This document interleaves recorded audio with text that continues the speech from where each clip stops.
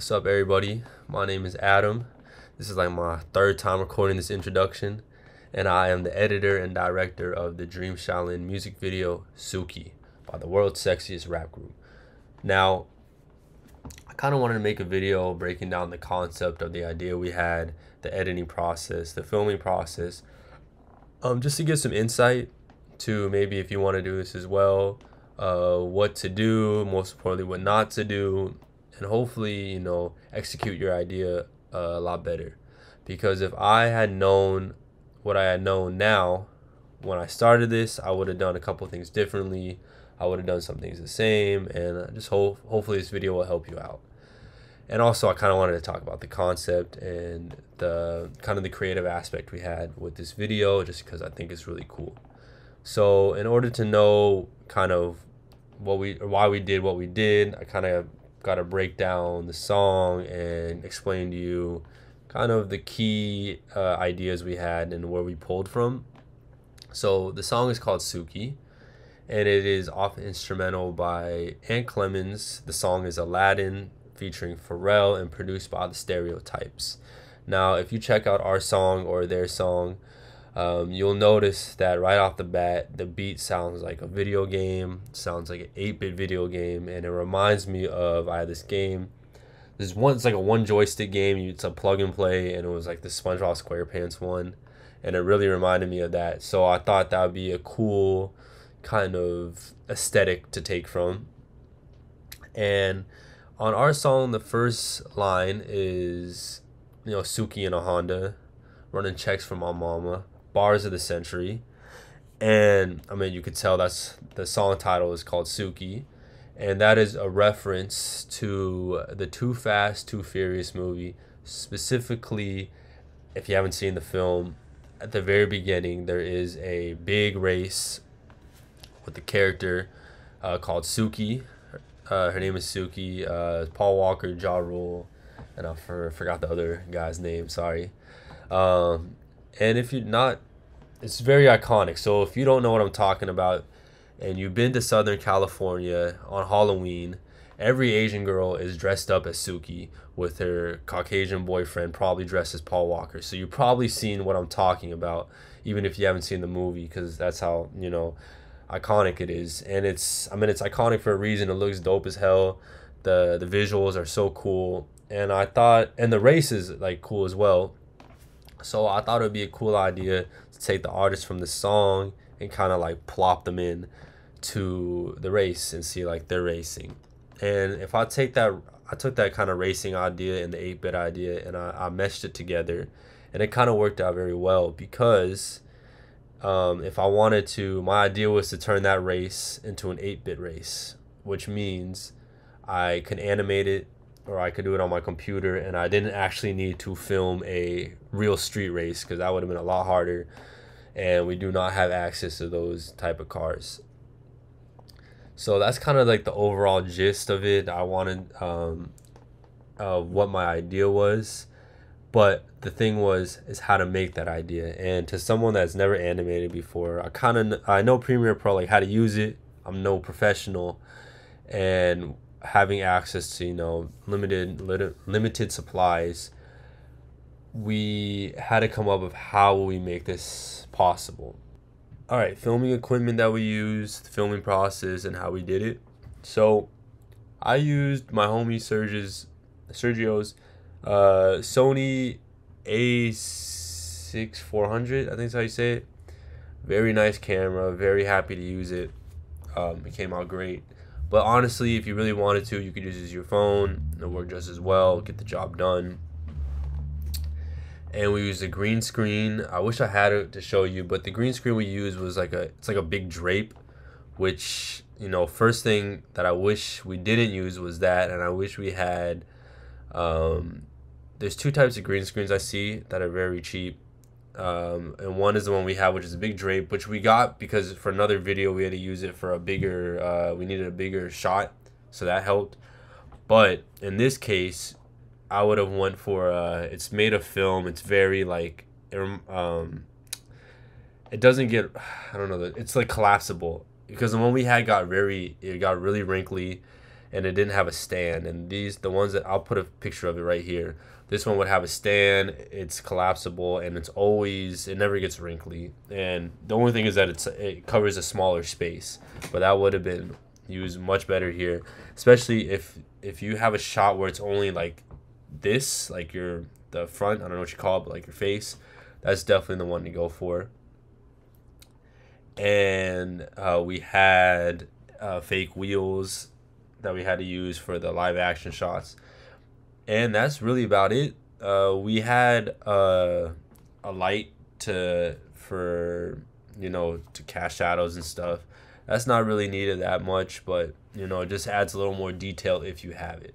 So that's what we really use for the filming process. Oh, and a tripod as well to keep the video straight, and not have it move around too much. And that's literally all we did for the filming process.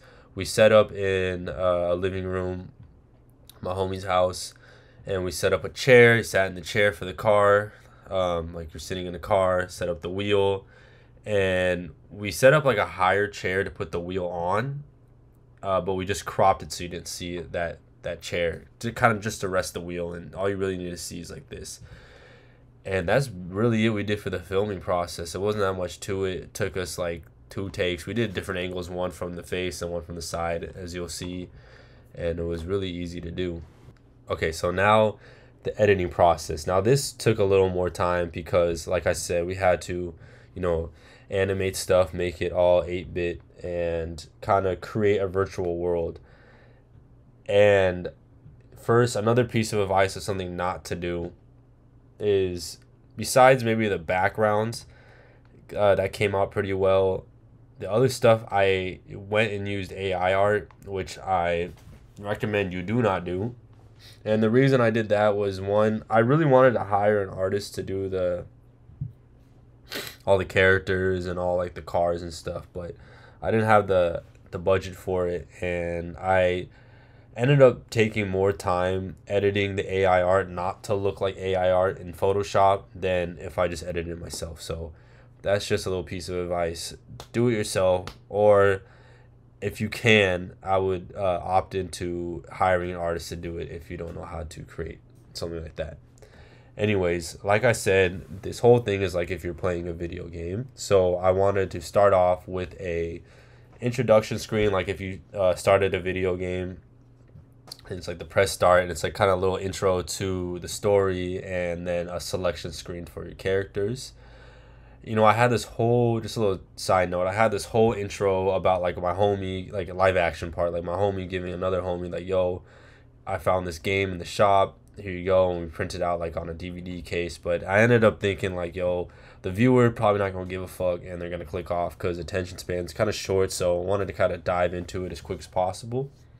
So here, this background is AI art, but like the Shanghai Street Racer is the name of the video game. I created that in Photoshop. Everything I created pretty much in Photoshop. They're all let me turn the volume down. They're all still images. Everything is still images. But the big thing I think that kind of makes these still images come to life is definitely the sound effects. Like you can easily look up like commercial use video game sound effects or any other type of thing. Like just those little details make this kind of come to life, and you can see them down here. It's like a little like a little beep, and then like the sound, and then the music. Okay, so it kind of went into here, but this is the next thing I want to show you, was kind of the text. Like in a video game, it kind of shows up like this, like kind of a swipe, or like they're typing. And I use a certain font, I can't remember, I'll put it up on the screen if I remember it. And what I did to create this was I used so you click the font, and I used a linear wipe right here on the left side, if you can see it highlighted. And I just created that to like, it's like cropping. So it's like cropping it where you can't see it, and then slowly undoing the cropping. And that's how I made that style font. And you're probably wondering, why does shit say it's a little bow wow? So the backstory to this is I wanted to create like an intro screen of like someone, like an NPC character or NPC, kind of introing the player of what the hell they're doing. And I I put this like in the this is another AI art, and I generated it, and that shit look like a little Bow Wow. And I thought, you know, Fast and Furious little Bow Wow, that should be funny as fuck. So I said, "What's up, it's little Bow Wow?" I created a little story.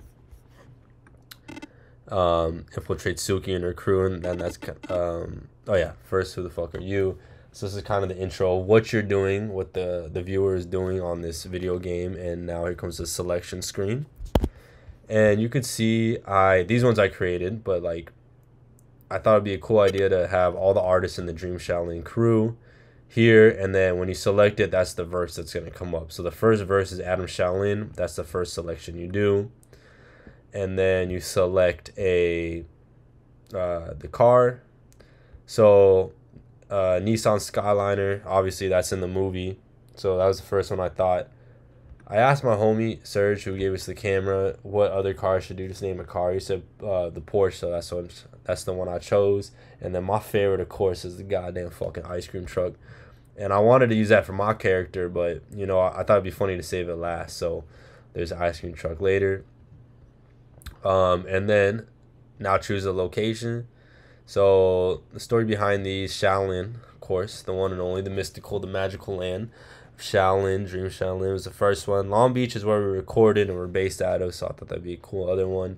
And then Polo Grounds. The artist is called Jody Polo, play on word. Polo Grounds was an old baseball stadium back in New York, and I thought that'd be a cool location to drive. So you'll see all these locations and characters being driven. Well, 3 of the characters being driven in the whole music video. Don't want to spoil it for you. Check it out if you want to see it all.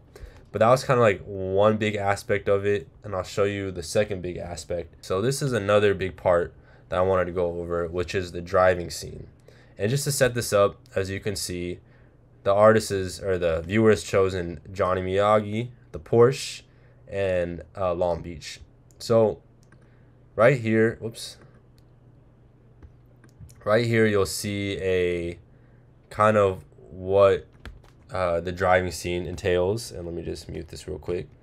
And you can see how the cars are moving and all that. And in order to get like this kind of process, we had to, all these are still images and just keyframed, right? So you got the background, you got the 2 cars, the road, the lines on the road, and the outskirts. And they're all, well, except maybe the background, they're all moving to make it look like these cars are actually moving and being animated. And how we did that was, like, for example, on the pink SUKI car, we keyframed it so it would get smaller, zoom out, I'm trying to say, and move to the right, as you can see. Same with the white car, the Porsche. And the white lines are being keyframed to move down. And what we did is, it takes up the whole screen, but I cropped it so you only see this part, and that moves down. And the background and the road are still images. And then the outskirts is actually from a video that I credited in the music video, and I'll credit in this video as well, where the 8-bitted like outskirts are like roads like this too. So that's where I took it from, just because it looks really cool and I wanted to implement it in my video, and their shit looks dope as hell. So go check them out as well. I'll link the video. And that's how I kind of made this editing. And then I have the ice cream truck come in here, like kind of zoom up, and you'll get it if you watch the music video. And then of course the classic dialogue screen, and this is your character, who the hell is that, and then just how they talk to each other. Okay, so that was the second part I wanted to show you.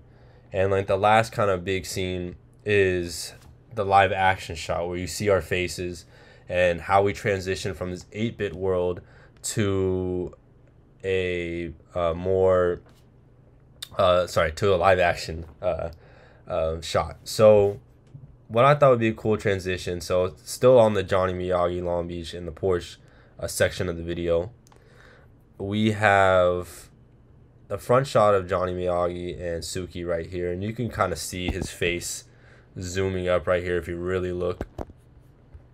And basically we zoom up on the character, and this is where the kind of the loading screens sticking to the video game theme, and coming down here, and you could see Johnny here, quote unquote, driving. Let me mute this. And you could see the background. Now, obviously, it doesn't look fucking real. It looks fake as hell. But that was kind of the idea. And how we created this shot was, here's the chair we had. Here's John, and he's in front of a green screen. Now, two things I wish I did differently that I'll tell you right now. One is I wish we didn't have this chair here. I thought it would be... I didn't really think about it, and I thought when I was editing the car, you wouldn't see it, but it is what it is. And plus, you have to match the seats together to make it look real, so finding that was kind of hard. But I found an image online of an interior, and on Photoshop, I cut out the window. I cut out, basically just the windows. It made it transparent. And then I put a background layer. So that's one layer. Let me take that off. Whoops, wrong one. What the hell is it? Oh, yeah. So if you see that, that's one layer. And then let me take out John. And the background layer is like just I put a motion blur on a stock footage of driving. So it kind of looks like that. And that's how I made that effect that he's actually driving. And like I said, where I mentioned before, the green screen, you can kind of still see it. It's just because that shit was not the same shade. Like, I wish it was flat. It was really wrinkly, and it didn't come out perfect. So if you really look, you can still see the green screen. So that's why I say get a flat green screen. Actually, here, you can kind of see it right here, John. So you can kind of see his shit right here. The green screen, how it's not the best looking. Here, I'll show you this one. Damn, we're ugly as hell. Maybe we're not the most handsome. But right here, you can kind of see, right here, you kind of see how, like, the background is wrinkly. It didn't come out, like, all that. Like, I wish it came out. Because you don't really need all this, but you just need this. And if that shit is, like, not wrinkly, it would have came out better.